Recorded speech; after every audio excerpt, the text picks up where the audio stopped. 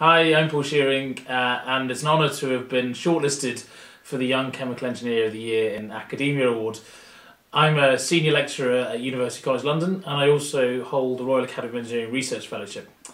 So alongside my teaching duties on the undergraduate programme in chemical engineering at UCL, I also lead a research group where we're looking into next generation electrochemical devices, for example fuel cells, high performance batteries, supercapacitors and electrolyzers.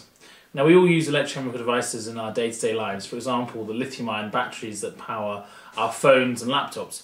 But in the future we'll use them for an increasingly diverse range of applications, from high-performance batteries that will power our cars and buses, through to fuel cells that will heat and power our homes. However, in order to accelerate the commercialisation of these devices across a range of different applications, we need a fundamentally improved understanding on the way in which the materials behave in these devices. My research particularly uses X-ray imaging to explore what these devices physically look like during operation. And by improving the understanding of how this material microstructure behaves during its lifetime, we can propose improved designs for high-performance devices. In particular, we use X-ray imaging at UCL as well as at some of the world's best particle accelerators.